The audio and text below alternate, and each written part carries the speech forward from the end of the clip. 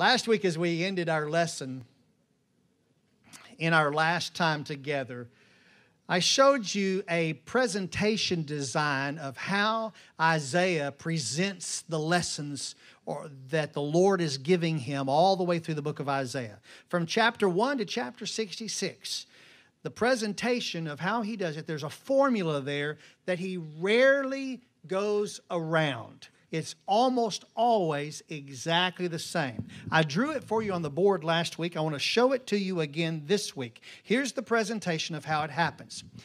Isaiah will start off, actually it's the Lord giving the message through Isaiah. He'll start off with a present day fact of how things are going, or something that is history. It may have happened today, it may have happened yesterday, it may have happened 10 years ago or 1,000 years ago. He tells them something about what's going on. Then he moves from that presentation of the present or history, and he moves to a near prophecy. Boom. This is what's going to happen next.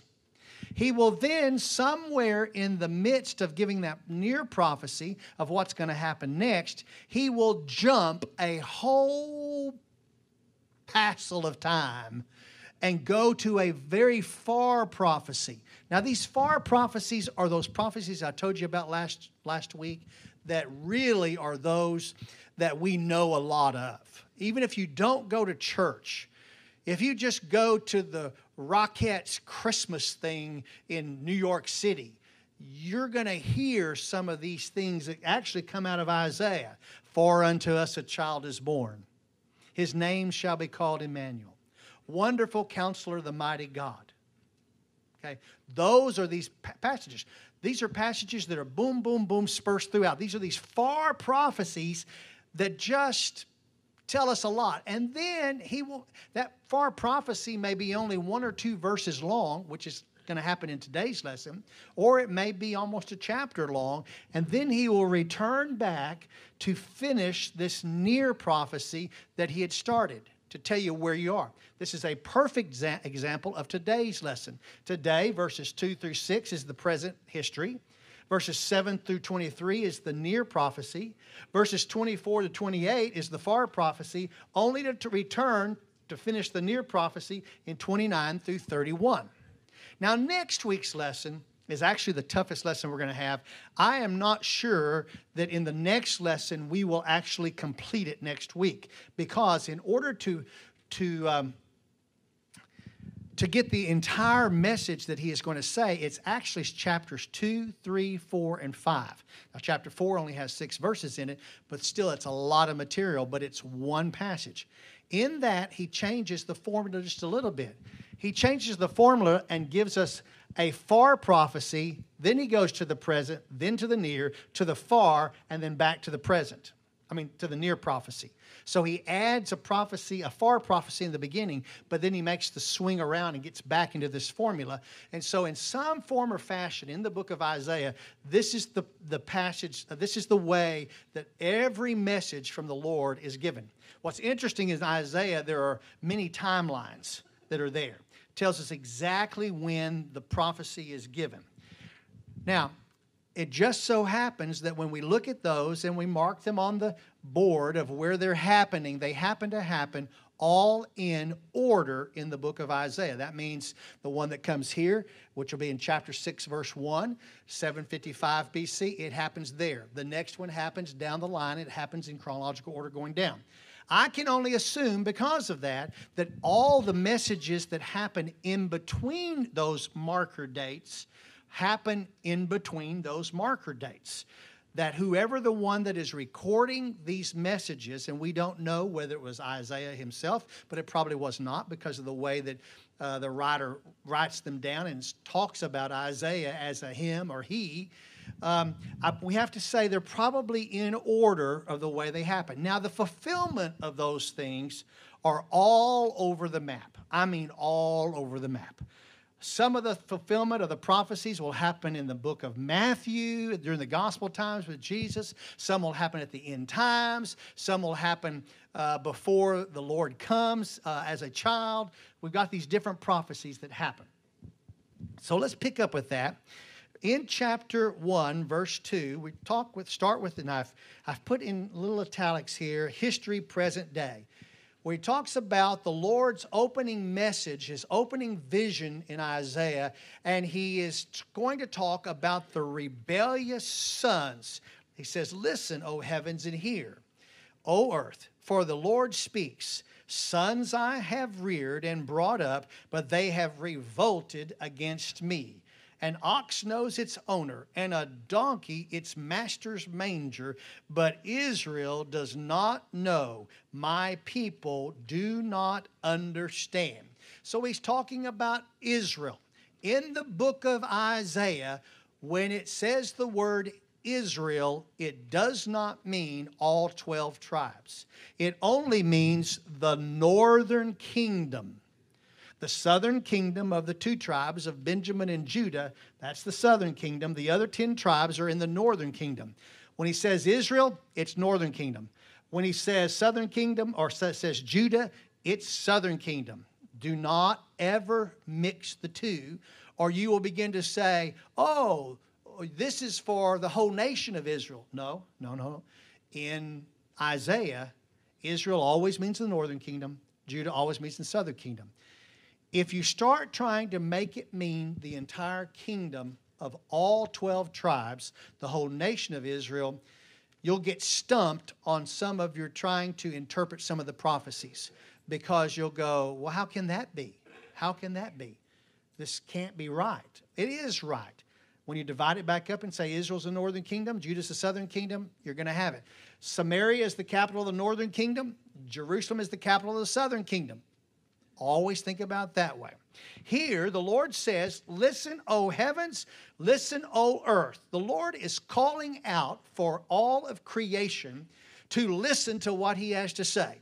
Now, Isaiah is giving this message to the southern kingdom, to Judah and to the capital city of Jerusalem, to tell them about what the Lord thinks about the northern kingdom. It's directed at the southern kingdom. Listen, O heavens, listen, O earth. Everybody understands the northern kingdom of Israel does not know, nor do they understand. But an ox knows his master. A donkey knows where the manger is that belongs to his master. And then isn't it interesting how true that is? We have one of those really expensive Cavalier King Charles dogs. President Reagan had 2 of them, if you remember. They are the most loyal dogs you have ever seen in your life, and you cannot make an outside dog out of one of those dogs. In fact, those dogs don't even like other dogs. Those dogs only like people. And if you feed that dog and you're the one that sets the food out, that dog will be around you no matter where you are. You can say, "Where's the dog?" Just look down. That dog is going to be down there. That's how loyal that dog is. Whoever feeds that dog, that dog's loyalty is to that person. Now, you let that person leave the house to go to Walgreens, that dog's loyalty lasts about a half a second. They're looking for some other human to be around. So the next one in the bunch, whoever the next in pecking order in the house is, that's where that dog's going to be. That dog just senses it. It knows the pack that it lives in. Lo and behold, you leave and you go down to Kroger's to pick up the groceries, and that dog is going to search for somebody else in the house, no matter how old it is. And wherever that human is, that dog's going to be there. Anybody who's ever had Cavalier King Charles Spaniels knows that's the way those dogs are by nature. It is inherent in the way they are created. The heavens know, the ox knows, the donkey knows. Listen, Isaiah is over here in Jerusalem, but down just a little ways over here in Moresheth Gath, is another prophet by the name of Micah. Micah and Isaiah are prophesying at the same time in the southern kingdom. At the same time, in the northern kingdom, they have Amos and Hosea. So these 2 kingdoms are not without prophets. Over here in Moresheth Gath, Micah has a message also, almost like the one that Isaiah just gave. This message is from the Lord. What I love about the way the Lord delivers messages through the different prophecies, He says the same things in different words. Exactly. Look here. Micah 6, 1 and 2. Going on same time as Isaiah. Hear now what the Lord is saying. Arise, plead your case before the mountains, and let the hills hear your voices. He's calling out to nature, to creation, to hear the word of the Lord. Listen, you mountains, to the indictment of the Lord, and you endearing fountains of the earth, because the Lord has a case against His people. Even with Israel He will dispute. Not the southern kingdom, but the northern kingdom, Israel. He has a case against it. Micah's ministry is going to end about the same time as Isaiah's ministry. They're talking, Israel means northern kingdom. Cry out, let the mountains hear, let the hills hear. You remember what Jesus said about that? Even if you don't worship me, the rocks and the hills will cry out. All of God's creation knows who it belongs to. Well, just let's get rid of Isaiah and let's get rid of Micah for a minute. And let's go 120 to 150 years down the road, and we've got Jeremiah. Jeremiah is in the southern kingdom. Northern kingdom is gone. It is gone. It is over in Assyria. 90% of the people have died when Assyria came in. The northern kingdom has been obliterated by 90% death. Only 10% have survived. They've gone into exile, or most of them have. A few have been left behind. And the southern kingdom is still intact. And Jeremiah is saying, you're in the same case as that northern kingdom of Israel. And you've got the same problem. And look what he says. Jeremiah says, even the stork in the sky knows her seasons. And the turtle dove and the swift and the thrush observe the time of their migrations. But my people do not know the ordinances of the Lord. How do they do not know? How is it possible that they do not know the ordinances of the Lord? The Lord has told them, has given them the very ordinances of God, one of the things that Paul says. I wish I had put in your lesson, but I did not put in your lesson a very interesting thing. A very interesting thing that Paul says. But before I tell you this, I want to tell you a short little story. Some of y'all have been praying for my wife's dad. Don't stop praying. When I left him at Thanksgiving, he said, I thank you if you don't talk to me about the Lord again. And I promised him, I said, I will not talk to you about the Lord again or about God until you bring it up. At Christmas, 1 month later, we are sitting at the house, and Dad says, I want to tell everybody something. And he kind of breaks up, and he's not a man that we've only seen him cry three times. And he breaks up and he says, you know, I'm not a man of a lot of words. But I've prayed that this Christmas I would have all of my family together around me. And it looks like God has answered my prayers. Now hang on a second. We were together Thanksgiving. We were together last Christmas. We were together at Easter. I mean, we've been together all around him. But he wanted this Christmas. Maybe he thinks because of his health, this is the last year he'll be together. I don't care what he was thinking or why he was thinking it, because the next day I went over there with Kay and with Corey, our nephew, who's a youth minister at the Cowboy Church. They're just outside of out of Ennis, and Kay's brother. And I said to Dad, I said, Dad, you know, a month ago I promised you that I'd not speak to you about God again, but you brought it up.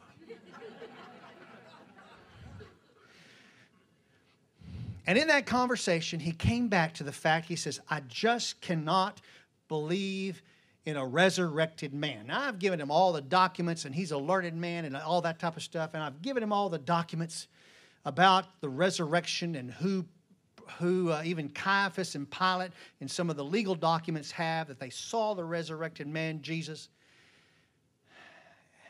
And in the midst of this conversation, Dad accidentally said, well, I've always believed in a creator.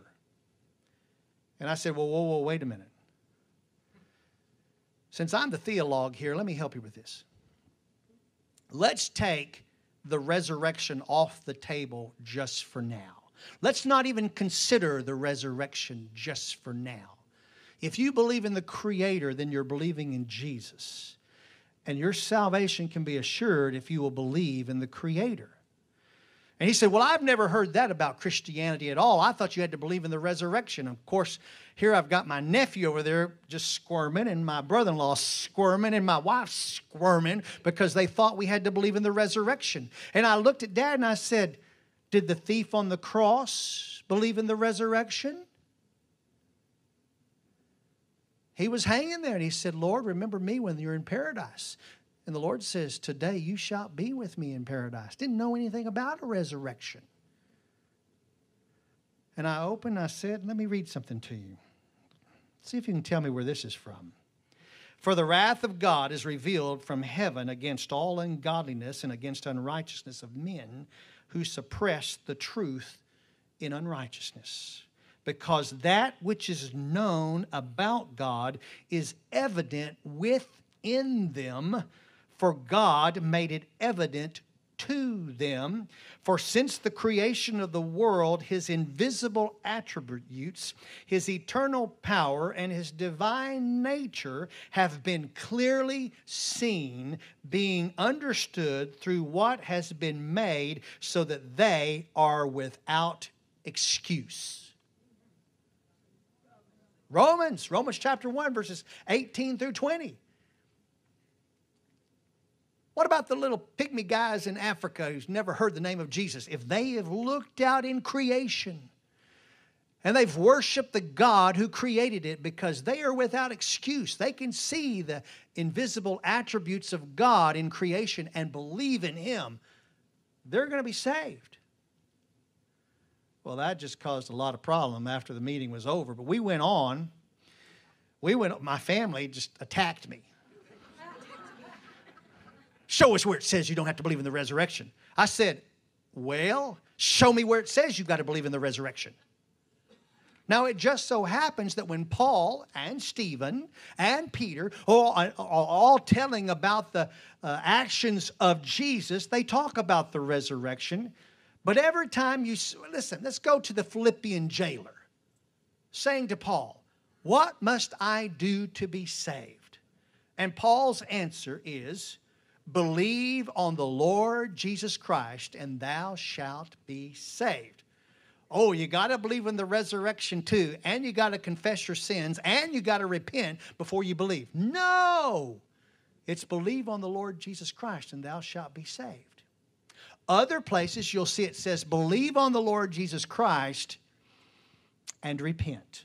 Repent comes after the belief. But another place it says, believe on the Lord Jesus Christ and confess your sins. Confession comes after belief. It doesn't work the other way around. Now, that bothers me because I wasn't taught that growing up. That's something that we discovered. You will not find anywhere in the Scripture where you have to do something for your salvation except just believe. If you have to confess something, you got it cattywampus out of order. As my dad would say, you're whoppy-jawed. Okay? You got it out of order. I wish I'd have put that. But that's exactly what the Lord is saying here when He's speaking through Isaiah and Micah and Jeremiah. All of nature's got it right. Why don't the humans get it right? My people Israel, who I gave the very oracles of God, of which that is written about the Jews who have no excuse because they've been given the very oracles of God. They don't know the ordinances of the Lord. And so God's got a hiccup with them.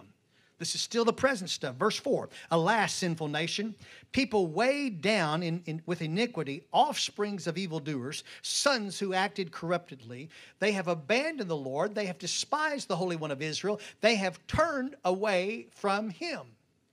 Here is the northern kingdom. He's telling the southern kingdom about the northern kingdom who has intentionally turned their back on the Lord, who has intentionally abandoned the Lord.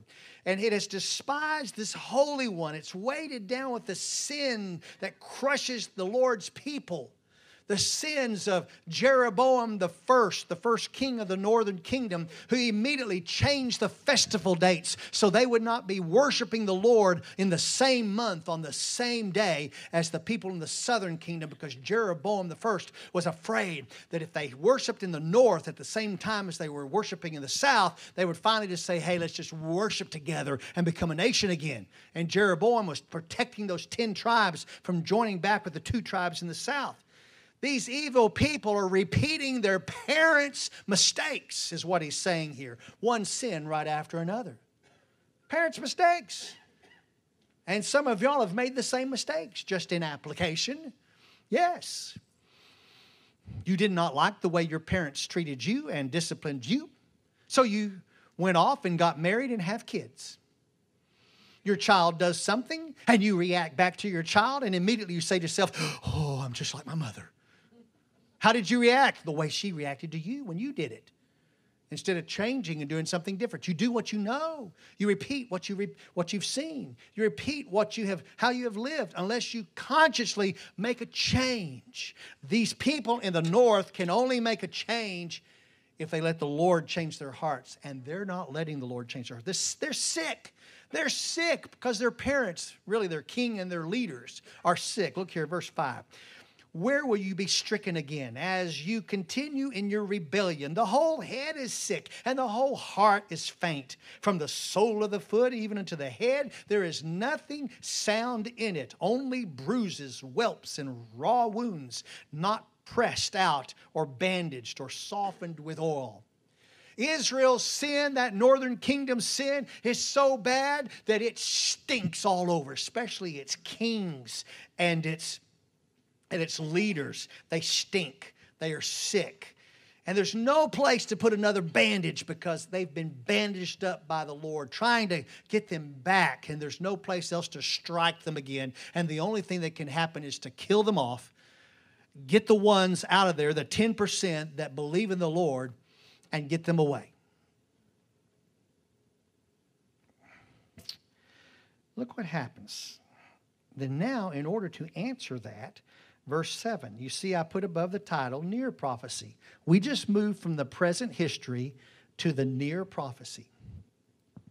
Your land is desolate. Your cities are burned with fire. Your fields, strangers are devouring them in your presence. It is desolation and overthrown by strangers. Whoa, wait a minute. The northern kingdom is still in fine shape. It's still doing its idolatry. And yet the passage says it's desolate, that it is burned with fire. No. Yeah, this is the near prophecy. When the Lord speaks, it's good as done, even if it doesn't happen for 50 years.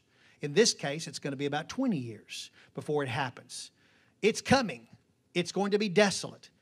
Isaiah is saying to the southern kingdom, the northern kingdom is going to be desolate. The towns and cities are going to be burned. They are going to be devoured by strangers who come to overthrow them. Besieged city. And the daughter of Zion is left like a shelter in a vineyard, like a watchman's hut in a cucumber field, like a besieged city. Remember who he's talking to. Verse 1. He's telling this to Judah and Jerusalem, the capital city, and the country of Judah. And Zion is the city of Jerusalem. I've got that for you in that map right there. You see Jerusalem? I've got the word Zion underneath it. Zion is the hill on the south side of Jerusalem that Jerusalem is built on. Zion is surrounded on 3 sides by deep caverns or ravines. On the north side, it is surpassed by a mount called Mount Moriah. Mount Moriah also is surrounded by these ravines. It is a perfect place, and by the way, the word Zion means sunny. In other words, from that location, it can look out over the promised land and see if anyone is coming who might be able to take it or who is an enemy. Now, Zion is only surpassed in height by Mount Moriah, which is not very far higher, but it is higher. Whoever controls Zion, that lower part of Jerusalem, controls the political forces in the country. Whoever controls Mount Moriah, the northeastern corner of the city of Jerusalem, controls all the religious force in the country.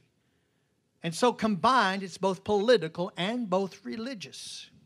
You'll also see in that map, I just decided to go ahead and put it there because we're going to need it in a few minutes. You'll see that there's the Sea of Galilee. It's in the Salt Sea, the Dead Sea, not the Sea of Galilee. It's in the Salt Sea or the Dead Sea. It's also called the Valley of Siddim.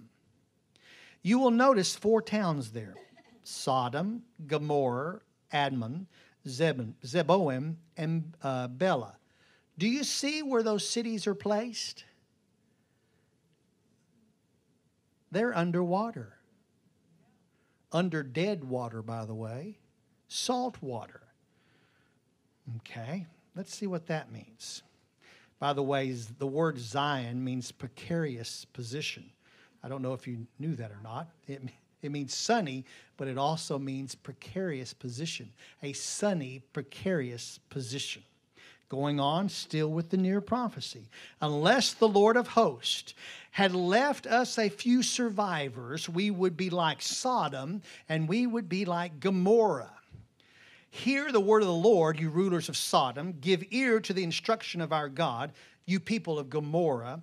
What are your multitude sacrifices to me, says the Lord? I have had enough of burnt offerings and rams and the fat of fed cattle. I take no pleasure in the blood of bulls and lambs and goats. Well, wait a minute. This is his instruction. Go back to the Mosaic law. He has said, bring these rams, bring these bulls, bring these goats, and offer them to me as a sacrifice to me. He says, I don't like these sacrifices anymore that you're bringing, Northern Kingdom. What about the offerings? He says, I don't like the offerings that you are bringing to me. No, you're like Sodom and you're like Gomorrah. Well, what does that mean? Okay, see the little box right there? It says Hebrew names. Remember, I told you we have to look at Hebrew names. I have completed the list. You will not get the list all at one time, but you will get it throughout the lessons where it comes in little boxes like that. There are 170 Hebrew names that if you don't study the Hebrew names, you don't get the meaning of what he's saying. Under here, he's talking about Sodom and he's talking about Gomorrah. Okay, look in the list. Hebrew names. There's Zion. I've already told you about that. It means sunny. Moriah. That's Mount Moriah, where the temple was to be. That means the chosen of Jehovah. Sodom, the Hebrew word means burning. Gomorrah means submersion. You remember the little map where everybody tells us where Sodom and Gomorrah are, plus the other 3 cities? Where are they? They were burned and they were submerged. Listen, Abraham heard a big old huge commotion that night. And lo and behold, in the morning, when he went up to look over the hill with his wife Sarah, he looked down into a valley that had been created overnight where there once was 5 cities. And that place, from my understanding, is the lowest point on the earth. When evil is eradicated by the Lord, he does it right. He burned those cities first. Lot and his 2 daughters got out. Wife didn't. Well, she did, but she didn't. You know what I mean. She just thought about something back there. Just one remembrance of what was back there that she didn't pick up and couldn't carry out. And all those 5 cities were destroyed. And the destruction was so much that it became the lowest place in the earth. Sin will always take you to the lowest place in the earth. I know we make a joke about when you're down there, there's only one place to look up.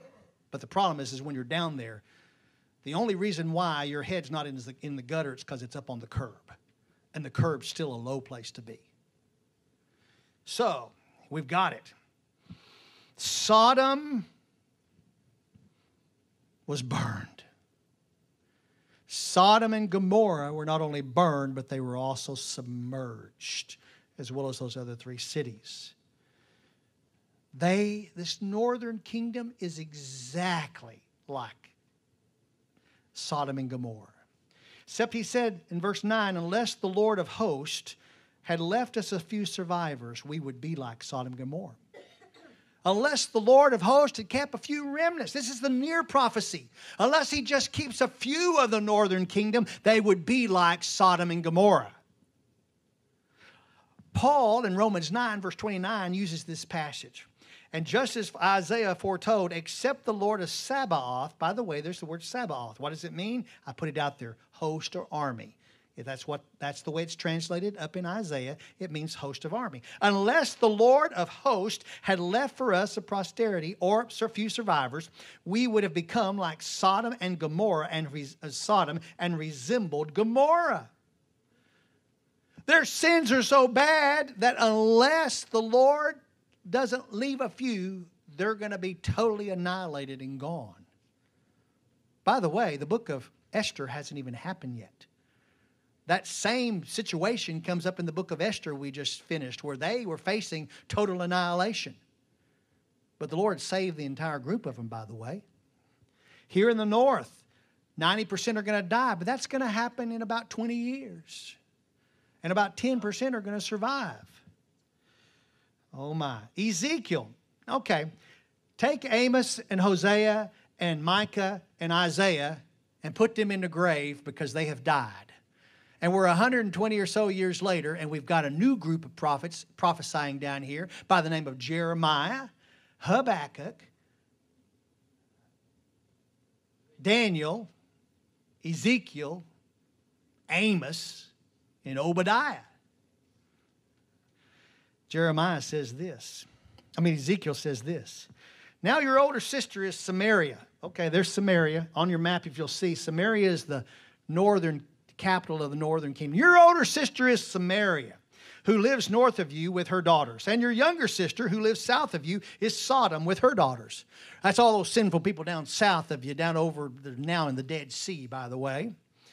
As I live, declares the Lord, Sodom, your sister, and her daughters have not done as you and your daughters have done. Behold, this was the guilt of your sister Sodom. She and her daughters had arrogance, abundant food, and careless ease, but she did not help the poor and the needy. And your sister Sodom with her daughters and Samaria with her daughters will return to their former state, and you with your daughters will also return to the former state, as the name of your sister Sodom has not heard from your lips in your day of pride. What's he saying? He's saying southern kingdom.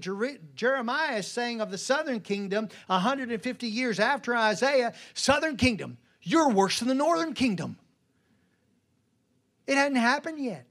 It's going to happen. It's going to happen in the near prophecy. The southern kingdom is going to become worse than the northern kingdom. And lo and behold, it is. Hezekiah is going to have a son after he's given 15 years of extended life.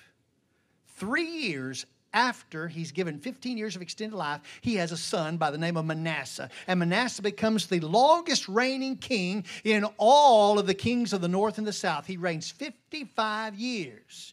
And he is evil and he is bad. And he brings all the yuck that was once in the northern kingdom down into the southern kingdom, all the idols. In fact, he makes a little trip up there and just gathers the stuff that's left over and brings it down. In fact, he sees altars that are up in the Damascus area, and he has the priest make one to place down in the temple that matches the one that Jeroboam I had made long before up in the north. There was one in Bethel, too, that matched it. So Ezekiel says, look, the southern kingdom is going to be just as bad. But that's in the near prophecy. Near prophecy. Look, verse 12. The Lord says, when you come to appear before me, we're still in the near prophecy, who requires of you this trampling of my courts? Who requires of you? When you come to me, I require of you the trampling of the courts. I require of you the coming of going to worship. The Lord Jesus says, the Bible says, the New Testament says in the book of Hebrews, do not forsake the assembling together of the church. So you're supposed to come and trample these floors and get here. But there's something that matters in how you come. And here it is. Bring your worthless offerings no longer. Incense is an abomination to me. New moon and Sabbath, the calling of assemblies. I cannot endure iniquity and this solemn assembly. I hate your new moon festivals and your appointed feast. They have become a burden to me. I am weary of bearing them. The northern kingdom is coming, and they're making their sacrifices because it's required of them in the Mosaic law. They are bringing offerings because it's required of them in the Mosaic law. They're coming for the wrong reason, the Lord has said. He says, I've become tired of these things. I don't want to listen to these anymore. I am not going to listen to you. I am not going to accept your offerings that you're bringing because you're bringing them, and here's what needs to be our understanding of this. You're bringing them for a wrong reason. Let's say one of you wanted to come and bring us $100,000 to this church. We'd probably take it because we're just earthly people. Put in the offering, pat you on the back, send you a donation letter. But what's the Lord say about that? What was in your heart? You see, the heart is more important than the offering. The heart is more important than the obedience. Now, I know we've got some guys, some preachers all over the United States and churches that say, gotta be obedience. Obedience is the key. Obedience is not the key. Obedience is what you do because of your heart. Sacrifices are what you give because of your heart. Your heart, if you don't have the heart for something and you're just doing it because you're supposed to do it, like the people of the north were doing, it means nothing to God and it doesn't win you any brownie points. What matters is what's in here. It's just like salvation. Belief. Then you will repent. Belief. Then you will confess. Belief. And then you will believe in the resurrection. So let me tell you the rest of the story. Last Tuesday, we received a phone call. Kay's father had spent almost all the night just tossing and turning on the bed. About 4 o'clock in the morning, here's what he decided. And I can just hear his voice. You ready? Well,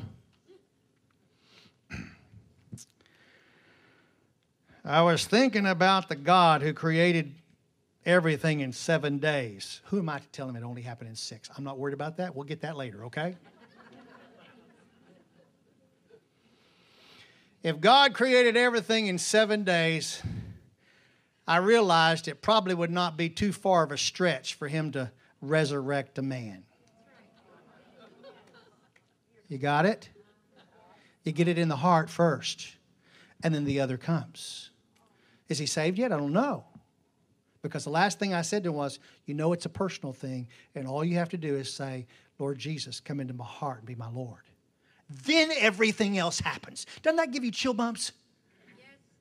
Why do we put a burden on our kids and our people and everything else saying, look, you got to repent of your sins so you can come to the Lord Jesus? No, you got to come to the Lord Jesus so you can repent of your sin because nothing else matters. Now, I guess I'm being legalistic trying to get it right because that's the way it's in Scripture. It's trust like a child, belief, and then the other. It's coming, northern kingdom, and in 150 years, southern kingdom, coming to the Lord to give an offering, whether it's 2 turtle doves or 100,000 sheep. It doesn't matter. What's your heart? Because that's what matters. Look at verse 15. So when you spread out your hand in prayer, I will hide my eyes from you. Yes, even though you multiply prayers, I will not listen. That's God speaking. Pray all you want. But the place your heart is right now, I am not going to listen to you. Yell at me if you want to. Lord Jesus, come down and bind this Holy Spirit. Bind Satan right now. You can yell it all you want. This is what matters. What's in your heart? What's in your heart matters.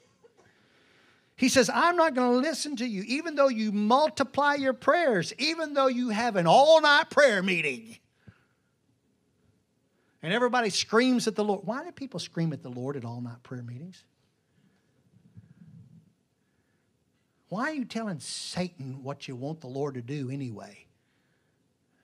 Why? God hears your thoughts. You don't need to scream at Him. If you went before the Queen of England, would you scream at her? So why do you scream at God? Now, if you're mad at God, go ahead and scream. His shoulders are wide enough, He can accept it. And you have every right to scream. If you want to weep and cry, you have every reason to cry out to God for help in sickness or in whatever, or in health or wealth or whatever those marriage vows are we take, whatever those are. If you want to cry out to God and scream because you're hurt. He understands you when you're hurt, but He's not deaf. When you've got a petition to lay before Him, screaming at Him, I don't think makes it any difference. He says you're not going to listen. Why? Because your hands are covered with blood. Verse 16, wash yourself, make yourself clean. Remove the evil of your deeds from my sight. Cease to do evil. Learn to do good. Seek justice. Reprove the ruthless. Defend the orphans. Plead for the widows. Oh, my soul, we are 1,000 years after the giving of the law in the wilderness, and He's repeating stuff here. You think this is a new list? You think these 7 things are new? Remove evil, cease evil, do good, seek righteousness, seek justice, reprove ruthlessness, defend orphans, plead for widows. Don't think this is a new list. No. In the wilderness, 700 plus, almost 1,000 years before, Deuteronomy 24, here's what the Lord says. You shall not pervert the justice due an alien or an orphan, or take a widow's garment in pledge. When you reap your harvest in the fields and have forgotten a sheaf in the field, you shall not go back and pick it up. It shall be there for the alien or for the orphan or for the widow, in order that the Lord your God may bless you in all the work of your hands. When you beat your olive tree, you shall not go over the boughs again. It shall be for the alien, for the orphan, and for the widow. When you gather the grapes of the vineyard, you shall not go over it again. It shall be for the alien, for the orphan, and for the widows. Look down in 26, Deuteronomy 26. When you have finished paying all the tithes of your incense in the 3rd year, the year of tithing, when you shall give it to the Levites, to the strangers, to the orphans, and to the widows, that they may eat in your town and be satisfied. Look at chapter 27. Cursed is he who distorts the justice due an alien, an orphan, and a widow. And all the people shall say, Amen. It's not a new list. It's Isaiah's time, and the northern kingdom has forgotten all the list. And the southern kingdom is fixing to forget all the list. We are still in that near prophecy thing that's going on. He says, come now, let us reason together, says the Lord. And here's one of y'all's favorite verses. Though your sins be as scarlet, they shall be as white as snow. Though they are red like crimson, they will be like wool. I need for you to understand something. The word reason does not mean to sit down and negotiate. It means that what the Lord has said is right and you are wrong. The only way you're going to get your hands clean is to come back over to the Lord. The only way to get your sins covered and made white as snow is to change the heart. The Lord is not going to listen to your prayers because your prayers are being offered with bloody hands. Come now and let us reason means to be convinced that the one who is making the call is right and the Lord is right and the people are wrong and the people are stained with sin. They're red like crimson and they cannot be pure as the driven snow until they have yielded to the Lord. And by the way, that doesn't change anything today. It's the same thing for us. And then He gives a promise. We never know what the promise is. If you turn over, if you yield yourself, you turn back over. We don't read these verses for some reason. We haven't got these memorized. Verse 9, if you consent and obey, you will eat the best of the land. If you refuse and rebel, you will be devoured by the sword. Truly, the mouth of the Lord has been spoken. He doesn't give you a chance to reason. You either believe that He is right and you are wrong, or it's bad time for you. If you think He's wrong and you don't come over to Him, you're gone. If you do, you're going to be taken care of. You're going to be, as we will find out later, part of that 10% that survives the coming onslaught. how the faithful city has become a harlot. She who was full of justice, righteousness, once lodged in her, but now murderers. Your silver has become dross, your drink diluted with water. He's talking to the faithful city of Jerusalem. Near prophecy. Jerusalem, I'm talking about Israel, but you are fixing to come to the same problem. You are fixing to do worse than the north ever did. The righteousness of your silver, always, by the way, in the Bible, here's a perfect example of it. When you see the word silver, it always refers to righteousness.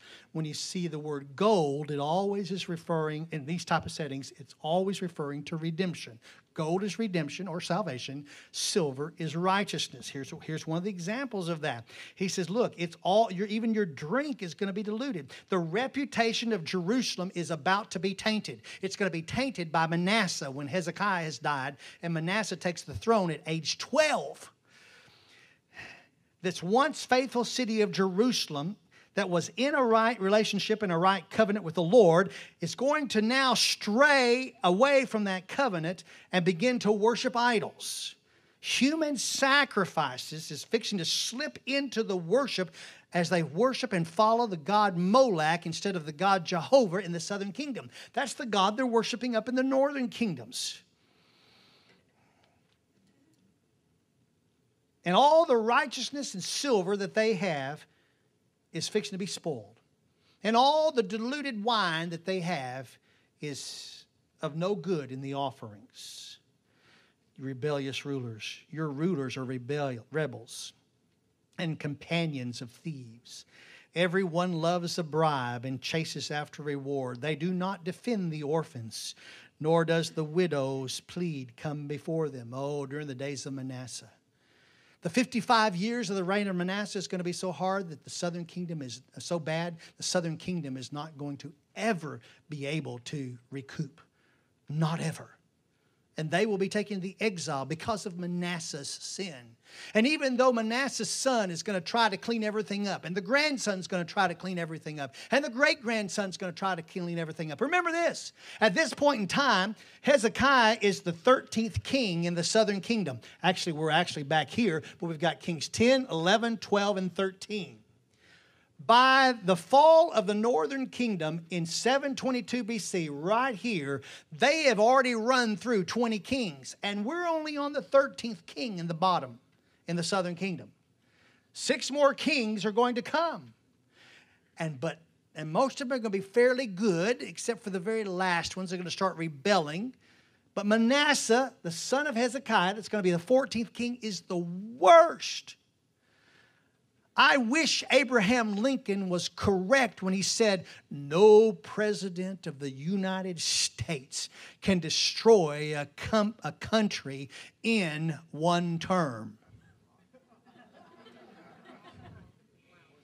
I have all the writings of President Lincoln in 2 books, starting back in 1838 and going on through until he died in 1865. Everything that was ever published in a newspaper and everything is in 2 books called The Writings of Abraham Lincoln. All 4 emancipation documents, copies, are there with the misspelled words. By the way, they spell everything just like he spelled. And he didn't spell very well. Okay? He didn't really go to a formal school. He taught himself for all practical purposes by the light of the fireplace and a candle. So he did the best he could. But in these books, all those emancipation proclamations are there, including the final one that was finally drafted and everything. And it went through some major changes, as well as all the other stuff. And Abraham Lincoln believed that no king could destroy a country in 4 years, let alone 8. I got news for you. Had Manasseh only been the king for 8 years, he'd have done just as much damage as he did in the 55 years, because he did everything that set up the fall in the first 4 years of his reign as he brought in all the idols and set the idols up. We got to go on. For the far prophecy. Here's where we skip. Time skips. Now you say, how do you know time skips? You can get the feel of it here. Just as we saw where we went from the present to the near, Now we're going to skip over to the far prophecy. Therefore, the Lord God of hosts, the mighty one of Israel, I will be relieved of my adversaries and avenge myself of my foes. I will also turn my hand against you and will smelt away your dross as with lye and will remove all of your alloy. In other words, whatever you think is good, it's not good enough for me. Then I will restore your judges as at the first, and your counselors as at the beginning. After that, you will be called the city of righteousness, a faithful city. It's when He returns. This is talking about His return. He's going to return. He's going to avenge Himself against all of His enemies, and He's going to take Jerusalem, which is fixing to become a horrible city. And by the way, it still is today. Go over there. Yeah, go over there. Oh, as long as you walk on the right streets and you don't go in the wrong places, you think, hey, it's okay over here. But they mean it when they tell you don't go a block over. And you'll understand that when you hear the gunfire a block over. I'm trying to figure out how when you're a block over, you're safe from the gunfire. That doesn't make sense to me of what these rounds and weapons can do today. But it's not a good city. The Arabs are arguing over it. The Jews are arguing over it. The Palestinians are arguing over it. Let's just get into religions who are going to argue over it. We got religions. We got political groups who want Mount Zion. We got religious groups who want Mount Moriah. And you know what? You know who it belongs to? It belongs to the Lord, every bit of it. Psalms 24, the earth is the Lord's and the fullness thereof. All of it, and they that dwell therein.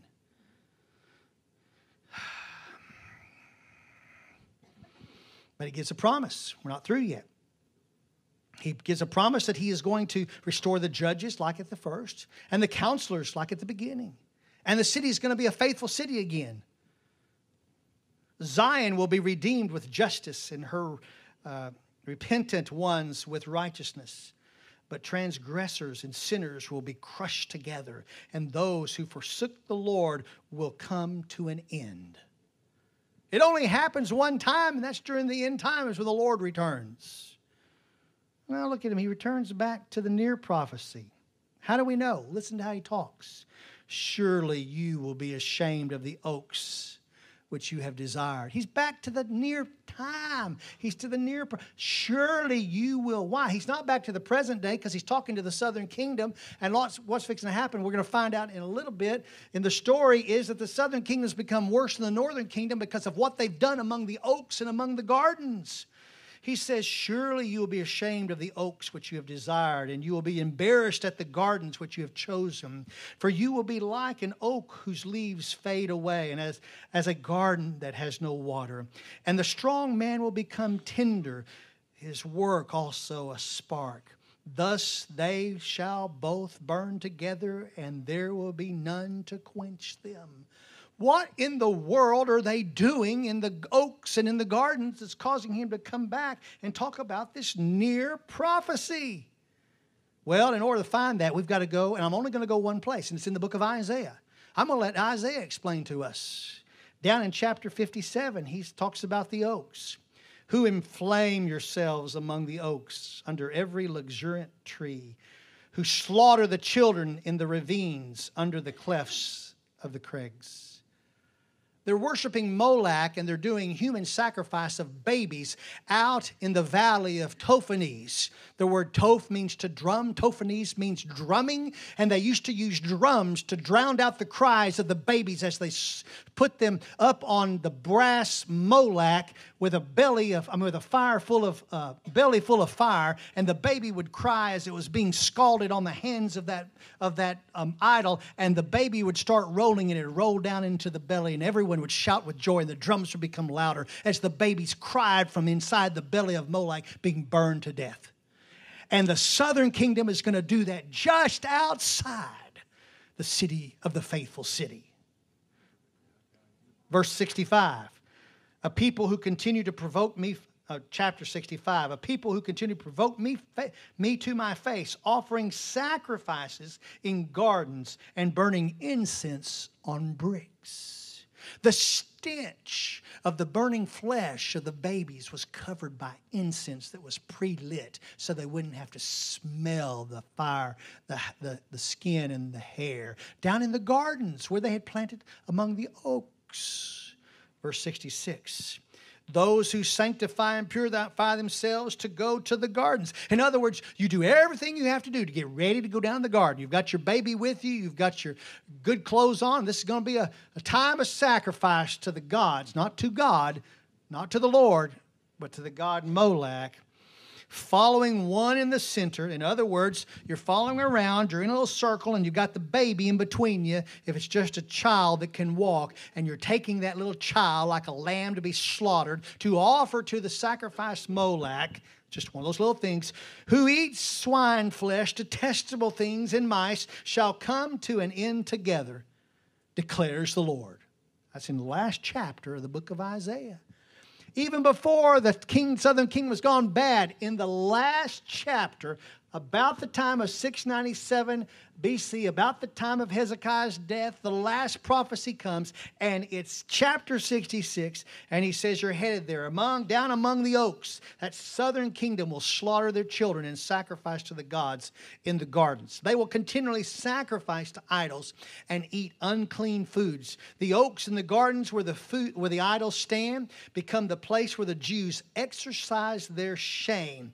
Though they believe that their so-called God can deliver them, the Lord will bring judgment on the maker of the idols, and no one can save him, nor can the creation of his hand. The shameful human sacrifice among the oaks and the gardens is an abomination to the Lord. It's near prophecy. It's about to happen. As the Lord, Isaiah returns with his message, it's about to come true. It's not there yet, but it will happen. Present, near, far, near again. And we will see that same type of format all the way through every group of stories that the Lord is bringing to us from the Lord, so we'll know what the Lord is saying to us. The Lord never changes. If he hated abomination back then, he hates it today. If he hated an offering given without a pure heart, he hates it today. If he didn't listen to prayers back then, he won't listen to the prayers today. I don't care how much you stretch out. If your heart's not right, he will turn his ear from those prayers. 14 times in the Bible, there are 14 situations, and this is one of them, where the Lord says, I'm not going to answer your prayer.